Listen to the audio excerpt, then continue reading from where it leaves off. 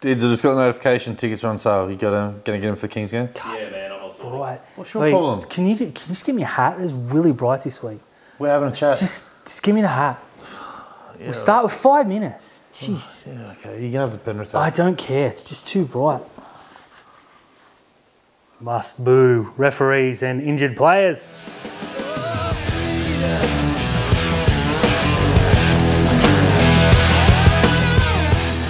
Hey all, welcome back to another episode of Rugby League Outlaws. Oh, that's so much better. Thank you so Brought much. to you by our good friends at Top Sport, onelittlefootyfan.com.au and the Stubby Club. Don't That's forget to like and correct. subscribe. Welcome back, Dan. Thank you. I feel much better. Rugby League. Rugby It's back. League. Round 2 is over. The season's flying. It is. Upsets galore. I love it. It's good fun. Now, look, off the back of the Dolphins I can still feel the hat. going Ugh. 2-0, straight away we've come out with more expansion talk. 20 teams they're talking about, and not even the teams in the right places. No, it's just every year it's like, hey, rugby league expansion. Let's get a Pacifica team and base it out of Cairns. I don't hate it, I do. but can we 17 teams? Only 10 of them are good. Can we get this right first, please? My issue with, I hear people saying there needs to be a Papua New Guinea team or there needs to be a Pacific team. Outside of the players who live in those countries, who's going to want to sign to go and play there? You can't. That's why they want to base it in Cairns. But then, Yeah, but they can't base the Papua New Guinea team in Cairns. no. Okay, I like the idea in theory. A 20-team competition is great. Bringing those rugby league mad nations in theory is fantastic. It's going to cost us some mozza to go to games. Like you said, outside of locally based players, who's going to sign for these teams? It's just so many problems. I'll say this now. You put a team in Papua New Guinea, you'll only get people who live in Papua New Guinea. They will come last every year. Like the Tigers will beat them. Only just. Just. I think that's completely fair. If you're going to expand, Perth is the obvious. You I don't can even think Perth is the obvious. I think the South Island and New Zealand. Yeah, New Zealand is definitely there. I don't know. Everyone's calling for the Bears, but it's an oversaturated market. In theory, I like the idea, Terry, and I want to underline in theory. In reality, we don't have enough talent to go 17 teams. Have you seen some of the benches across the competition since the Dolphins have stolen so many bench players to play first grade?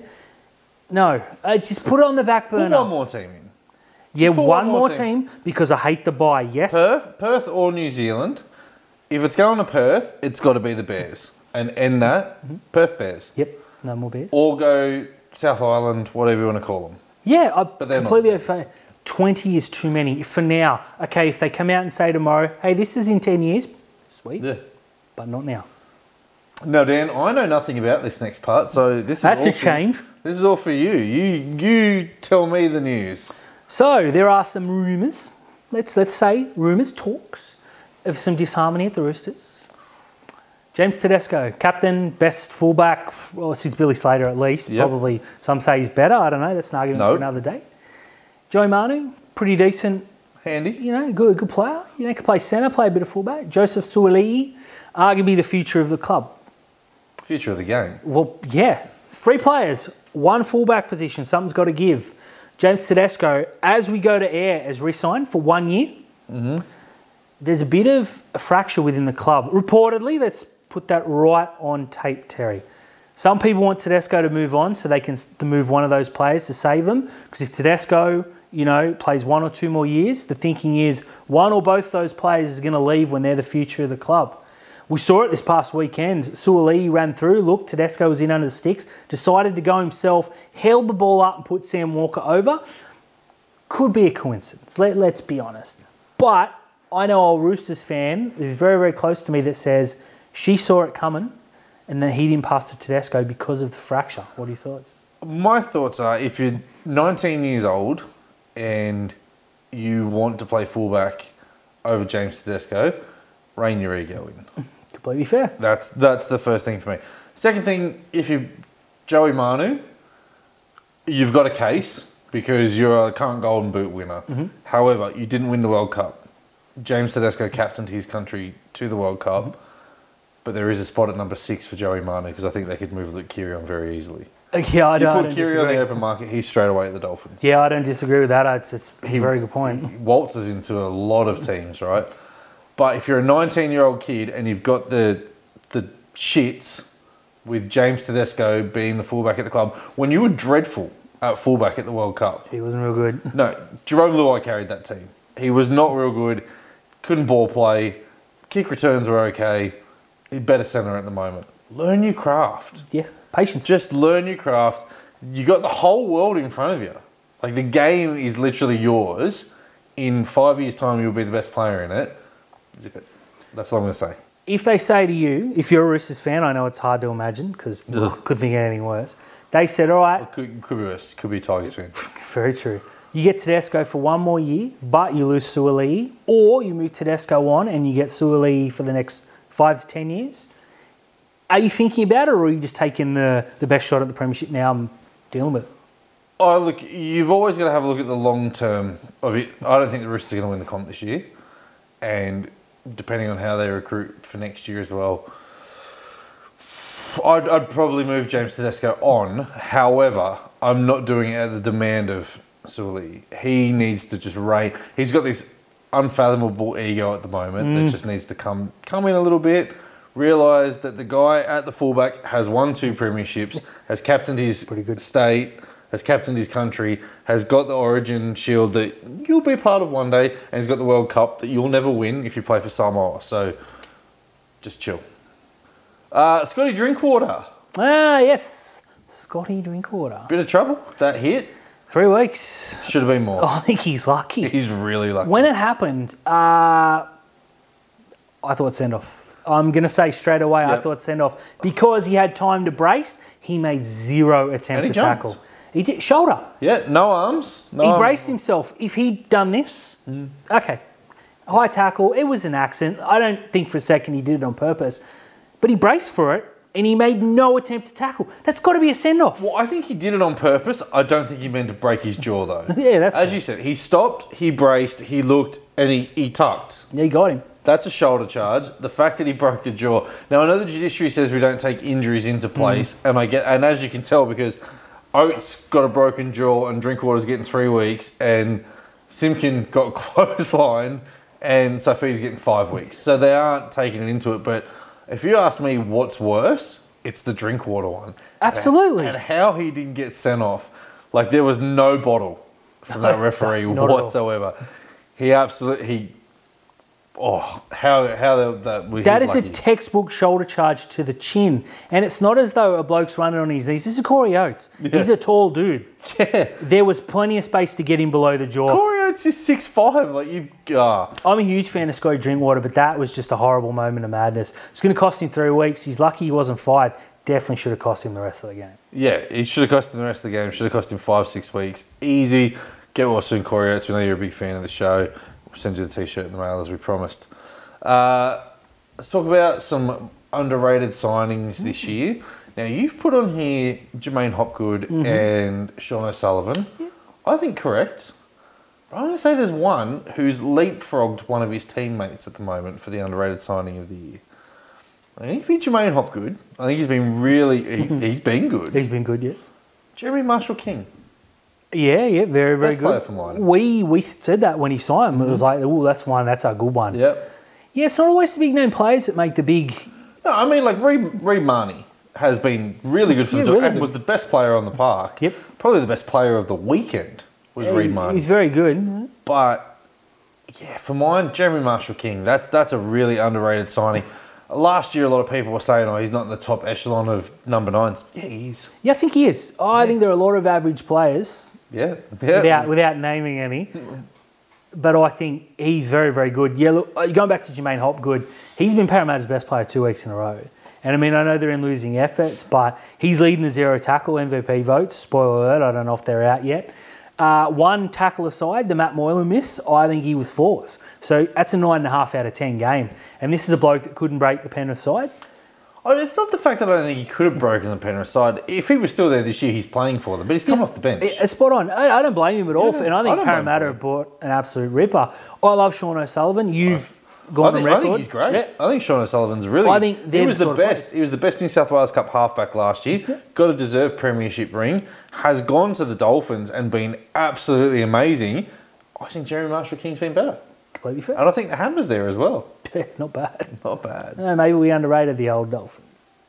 I didn't. Now, Dan, people writing Parramatta off. You love to see it. You do. 0-5, they're screaming. I think they're in trouble. They got Manly at Manly this week, and you're not talking about Manly of last year. You're talking about Tom Turbo-inspired Manly. They are a completely different team with him. There's every chance that Parramatta go 0-3. Okay. Yeah. They're missing their two best second rollers. Ryan Madison's out for comical reasons.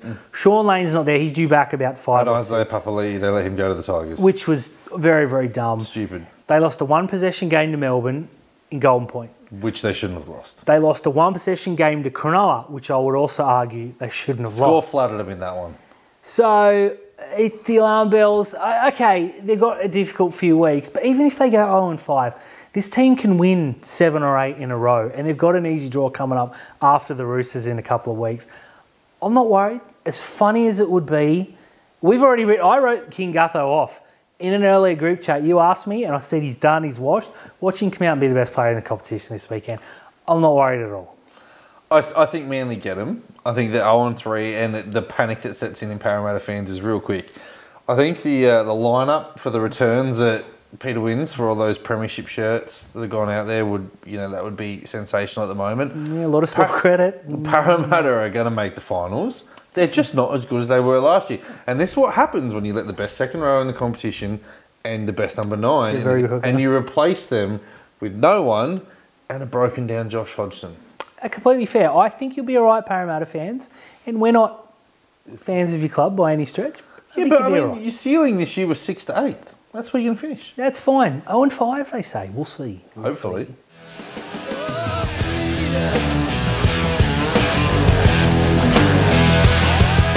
Jerry, Talk to me, Dan. it's time to talk some black, white and blue. How good is a win? The first of the season, first of many. First of many.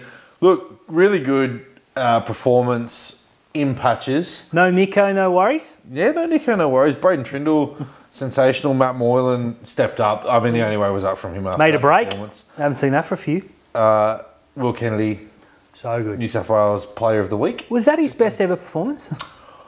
It's up there. Top few, I'd say. Absolutely. Yeah, it's up there. The one thing that I was just happy about was when a break was made, he was there for support. That's true. Because we saw that in New South Wales Cup when he was killing teams in New South Wales Cup and we won the competition. His support play was fantastic and it was a bit non-existent when he's got to grade, but he looks bigger, stronger. He looks Healthy confident. Will Kennedy. Yeah. I was talking to a good friend Paul, I was talking to you about it as well. I've got him about 6th best fullback at the moment. He's very good. He's in real good form. I think he played well last week too in a loss to South. Got points last week, done them points. He looks confident. He looks healthy, as you said, which I think goes with it. We saw him in the preseason. The photos. He just looked happy. I think last year I'm certainly guilty of this. Jumping on he wasn't real good in the finals, even though he had one leg. And it's easy. Yeah. And what you see last is what you judge on. Going by last You're week. only as good as your last game. He's fantastic. I think 1-17, Cronulla were very good, except Jesse Ramian, who had the worst game I've ever seen of any player ever in the history of rugby league. It happens. He's got that game in him. Healthy Will Kennedy is it's a different beast. We say it all the time. Pre-season he ran down Jake Averillo, who is quick. Very quick. Got him over the line, saved the try. Yeah. Putting his body on the line, diffusing kicks, dropped a bomb this week. Yeah. And then someone said to me, when was the last time he dropped a bomb? I can't remember. Yeah, it's not. It's not. Always so confident when a ball goes up. But the backing up, that dummy, the try, and again, the support play for Siffer. Yep, so his support play was there. The cut in and out, that was beautiful. I thought he was going to go out, and I thought, it's 50-50 here. And then step, under the post, untouched, gets up, big swan dive, big smile. Very, very good. Ronaldo Mulitalo had the worst game of his career last week. Came back with an absolute ripper. Scored a brilliant try. I love that. Ronaldo from Ghanaian. Shout out, big fan of the show, Dan Ghanaian. But for me, the intercept where he saved the try and he set it up. He didn't play to try and get Moses sent off. Moses had hold of his foot. He got up, played it with the other one, and we scored off that. That's the Ronaldo I love. He's back. I want to say this, though. Really smart play from Moses because, he tackled him and he had hold of his foot. but he held him so that way Ronaldo couldn't get up and go again. Yeah. So the minute Ronaldo got to his feet, he let go. Yep. And he backed his defence. The problem was there was no one there. It was, but in terms of effort, it was good. Yeah, Ronaldo's quick. He didn't back himself though. He stopped and looked, which I think's smart because Moses is a noted speedster. But he didn't kick ahead or he didn't try and go around him. He took the tackle. He got to play the ball. The other thing from that intercept as well, don't forget, is the jump, the catch, the regather, and then the takeoff. It was just fantastic. All around good play. Very quiet game from Sione Katoa. Tragic game from Jesse Ramian. We won't see that again. I hope we don't, because I've only got so much hair left to pull out. We'll never see that again from him. Our forwards, I thought, were fantastic. The updated run meters had Dalfanukin around about 170, McInnes around about 150, Toby 130, Oregon Kaufusi off the bench, great punch. He was much better. You know what I want to add? Our bench use was terrible. Connor Tracy, perfect, no errors. Yeah, Connor Tracy didn't play. Royce Hunt, 11 minutes. Yeah, didn't love the use. Just put Tom Hazelton on the bench. I got to admit, I was a little bit worried late on when Dalfanukin's like holding himself together and they're running at him and he's bleeding and his eyes are all messed up and he's like this and he's making tackles. Needn't to worry. He held on, but jeez, you had players on the bench. Use them, please. I get it. Royce Hunt hasn't played. He's a big unit. He's probably got no cardio in there. You know what? Tommy Hazelton could have played the game. I don't know why Connor Tracy was picked on the bench before the game, and now I still don't know after. Because the way Ramian was playing, if you were ever going to hook a bloke, it was him. Yeah. So I don't know what the thinking was. It was like Fitz had, well, if Talakai has a bad game, I've got Tracy. He's like, well, we saw how bad Talakai was last week, so I'm going to give Ramian a ride. Like, man, it was bad. Look, it was comical. Do you know what was really a player who's been in red hot form to start the season? My whipping boy, Britt Nakora. He's been real good. He's been watching the show and... That line he ran for the try. My gripe is that he was up against Bryce Cartwright. Terrible defender. He was up against Bailey Simonson and Mike Acevo as well, who are not noted defenders. We go there once. We hit him with he hits a great line. We hit him with a great ball. And then we don't go there again. You take that the week before, South Sydney noted that Teague, Talakai, Moylan and Ronaldo weren't talking to each other and they attacked there all night. The issue that I have is that Cronulla see a weakness and they just go there and go there and go there. Whereas South Sydney saw the weakness on the right, went left, spread it and scored. We need to start playing smarter. Too much crash ball, still. We've got the worst number 9 in the competition, I don't care. Mitch Kenny's better than him. But... huge shout out to the left side after conceding 4 tries last week. This week, didn't even look like conceding. Brilliant. Yeah. The right side, though, wasn't real good. That's okay. Once we get hopefully this weekend, together, both sides go together. But overall, mate, I was pretty happy with the performance. Very happy with the result. You take that. I've got a concern, Dan. It's not on the list. It's right there. It is. Terry's concern. Underline. I've got a concern. Go on. Last week, we missed 52 tackles and conceded 27 points. This week, we missed 22 tackles and conceded 26 points. Every tackle's a point. Yeah, just about. But you missed 50 to concede 27, or you missed 20 to concede 26. Yeah. So big improvement in the missed tackles, but not so much the quality of the missed tackles. Yeah. A stat you pointed out earlier. Cronulla are the equal highest attacking team, yet the worst defensive team. I wonder what money you would have got for that in the pre-season.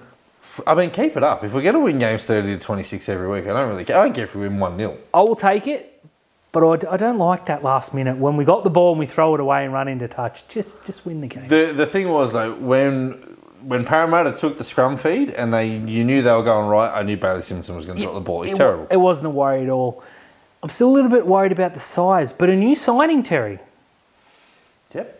A rumoured new signing that should hopefully be announced in the next few days. Apparently, a ginormous Roosters junior who played for the Maori All-Stars will be signed by Cronulla in the next few days. We're waiting on an announcement before we go too much. But what we do know... We haven't even heard his name. No. So we don't know who it is. But rumours are out there. We will comment next week, hopefully. What we do know, though, Sam Stonestreet re-signed with Cronulla, upgraded to the top 30. And some people... already calling for his inclusion. Perhaps a little bit early, but Ronaldo to the centres and Stone Street. I'd live with it. I'd live with it. Let it ride. I like it. He was very, very good for Newtown again. Make sure you get out there early this week, albeit in Canberra, because I think he's going to score some more tries. 3 from 3. Jersey Flegg, Newtown, Cronulla, all got up. Long may it continue. And we said that we had depth this year. We did. We're one of the deepest teams in the competition. We did. You're going to see some teams when they get the injuries, they're going to fall away for us. We've already seen some injuries. We've seen the players stepping up. The next man up's ready. Yes, we've gone and picked this kid up from the Roosters as well. Probably going to go and take the final top 30 spot for us. We are deep. We are deep. There's some players in the top 30 that play Hero. People are screaming for his inclusion. He's not even in He's the not top even in the top 30. You know, we got Atkinson starring again for Newtown and Bradbury, Atata. And we don't even have Kate Dykes fit. I'm feeling pretty good. A win makes you feel good. 3 wins makes you feel very good. Dan? Yes. I know something that you're really passionate about, the NRLW. Big fan, especially the update. inclusion of the Sharks. Now, there was a quote from a Fox Sports article. I don't know who wrote it. I apologise. Probably staff writers. We'll put the quote up here. That Cronulla have made some big moves in the player transfer market. Now, of course... Going to upset some foundation teams. Yeah, in their efforts to retain international talent, I believe, was used. Now, of course, we know the absolute joke that is the NRLW salary cap. Hasn't been announced yet. So Cronulla may have these signings done but can't announce them yet, nor can any clubs for that matter. We won't see that till that's done. But I'm of the understanding that some big names are done, some cross code names perhaps are done, and we're just waiting for an announcement before we can make an announcement. I'm pretty excited. Just hurry up. Get it done. Get it done. I want these names on. I want the names on the back of my daughter's jersey, and I want the games announced so we can go. Just give us Matty Studden something.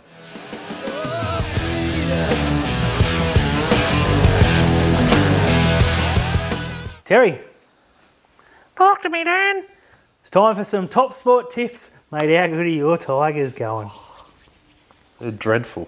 They are really bad. And I watched the video last week. You stitched me up again. You deserve it. Marriage made in heaven, you and the Tigers. Name a better combo, you can't. This is surely their week. No. Probably not. No Ponga, no Brayley, a player sent off, and you're like, well, 13... No, Luke Brooks exists. 12 and 12. Rugby league. I hate them. Let's move forward as quickly as possible. Them. You losers. Completely fair. Round 3. This is make or break. I'm broken. Broken. Thursday night. Good game. 4 Pines Stadium, the Manly Warringah Sea was taking on the Parramatta Eels. Now, I have said I think the Eels going 0-3 in this one. Manly looked a more confident unit with Turbo. Very, very good. Yeah. They've moved Jake to prop, which is a great move for them because it brings Josh Alloway off the bench. Josh Schuster comes in too? Yeah, Josh. Wow. Maybe. Yeah, does he? He's got to come off the bench. I don't know if you can the way John's played, but I don't think it matters. Parramatta are going to get that victory. No, they're not. No, I think they will. Nah, Manly got him. I don't know why. Garrick's going to get out trick. Turbo's going to have about 10 try assists. Parramatta have to win this game. They won't. If they go 0-3, that's bad. They won't. They won't win this game. Manly at Manly with Turbo. That's a match made in heaven. That is a marriage that we deserve. And we deserve to see Tommy Turbo back. I'm going to pick Manly in this one. I'm going to pick Manly 13 plus. Parramatta 1-12. 6 o'clock on a Friday afternoon. Finally, a game worthy of this time Well, slot. I don't think so. Only one team. Because the other team's leading the competition. True. The Newcastle Knights deserve all the bad time slots. The Dolphins don't. No, they've earned the way out. Now, Callum Ponga won't play because the 7-day turnaround, he won't make it, which is a real shame. I'm actually starting to worry about Ponga. Let's not joke about that. What, the update on Brayley? Not sure, to be honest. Yeah. I don't think he can play either. He got HA'd. 7-day turnaround. Unless he...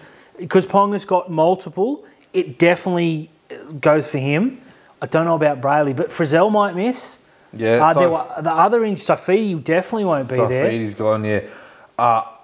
I never thought I'd see the day that the Dolphins go 3-0. Well, I mean, I'm going to tip them. And I'm going to tip them 13 plus. That'll be the third time that I've tipped them because I just believe in this Dolphins team. Incredible. You have got Dolphin fever. I think they win by 1,000. Newcastle, don't even bother.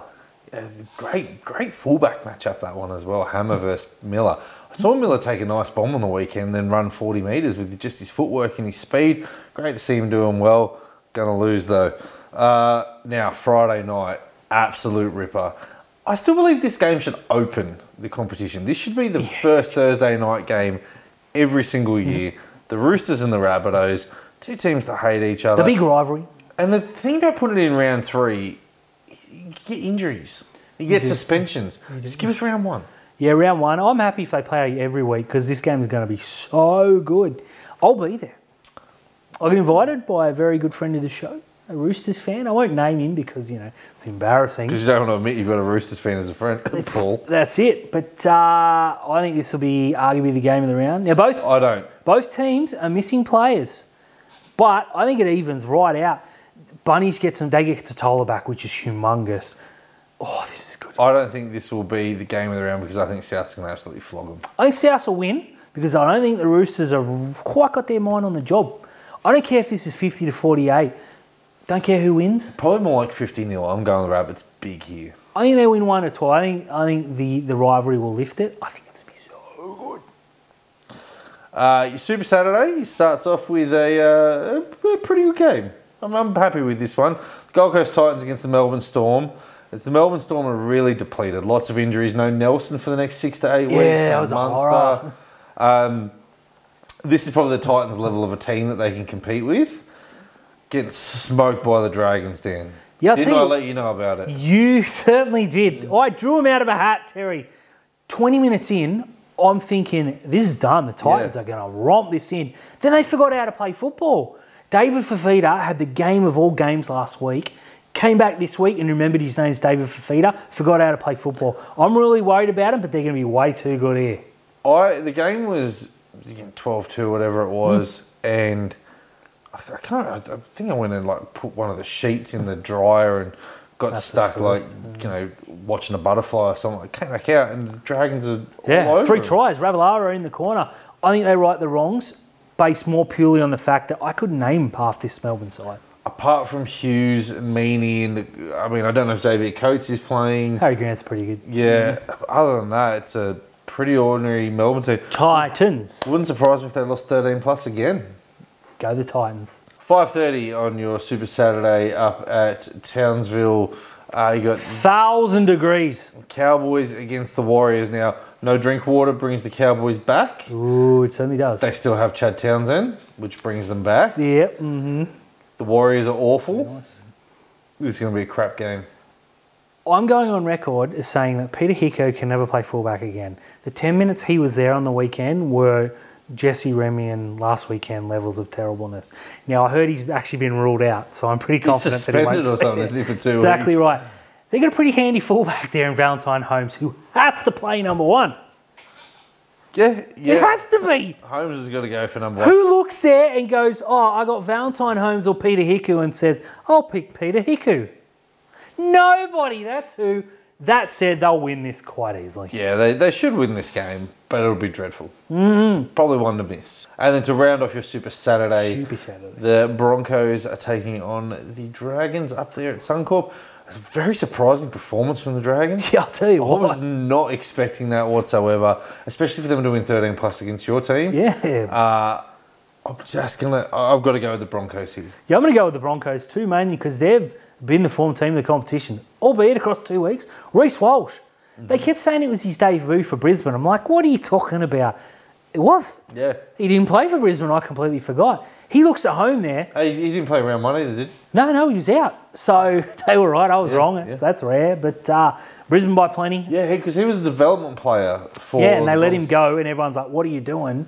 Brought him back. They knew what they were doing. Funny that. That Brisbane forward pack is so good. Carrigan, Flegler, Haas. Wow. Yeah, and you had Capewell in there as well. They've got some really... Ezra Mann playing well above. Herbie Farnworth. Probably the best player in the competition at the moment for the first 2 weeks. Herbie Farnworth has spiders on him. No one will go near him. No one will tackle him. I think they run right here on the Dragons, despite the very good performance in round 2. Yeah, I'm going to pick this one 13 plus. Yeah, me too. Broncos have got this. Brisbane. Yeah, Sunday afternoon, 4 o'clock. Who's playing, Someone's Terry? playing. The Dogs are playing against The someone. Bulldogs are playing at Belmore. Back to Belmore, and you could not script it any better. They're playing Terry's Tigers. This is the game of the round. The Dogs never win at Belmore. Well, that's going to change. I'll tell you what, if they don't change. win this weekend, give it up. Put the place on the do not play out list. because I'll never win. But that's going to be Leichhardt for the Tigers. When was the last time they won there? Those losers have lost 2 games in a row. Their spiritual home against very I beatable hate them. teams. How about the halfback battle? Easy for me to say. Luke Brooks, Kyle Flanagan, terrible. Probably the 2 worst halfbacks in the competition. Bulldoggies. Oh, God, can I pick the Dogs? You cannot. Dogs by plenty. How much are the Tigers going to win by, Terry? 4. Sunday afternoon, at least you've got something to look forward to here. The Canberra Raiders against the Cronulla Sharks. This will be a good game. Raiders have won the last 8 against the Sharks. Yeah, this worries me. Yeah. They just play a game that we just can't handle. Big, strong, mobile forwards. Josh Papali'i, apparently he's back early from his calf injury. Of course he is. Ricky Stewart said in the press conference he didn't know when he was going to come back. Fox Sports have said that they expect him back this week. Take an extra week on me. Please. Even still without him, their forward pack is big. Frightening, yeah. Yeah. In saying that, their halves haven't quite hit the heights that you think they would. Jamal Fogarty, he was a good pickup for them, but he is bang average. Canberra fans are calling for White to move the lock. Why? I don't know. It's Canberra fans. But that shows where they're at right now. Yeah, I don't know. Look, their back line... Sebastian Kris ran for 190 metres the other day, right? Yeah. I had to go and watch the highlights to notice him. Ball playing, non-existent. Non-existent. He runs hard. If Cronulla can't beat him, it's weak. With or without Nico, I'll tell you what. I mean, Jordan Rapinoe, is he looking at suspension or not? He's gone. He's out for 4 weeks. Yeah, cool. So they got Albert Hawadi. Yeah, he normally rips us a new one when he plays. Sebastian Kris does as well, but normally from centres, and normally when he's running onto a bomb. So, this is Cronulla's chance. yeah, this is Cronulla's chance. So, as last week, I'm not tipping him. We've got the Canberra jinx. double jinx. Jinx.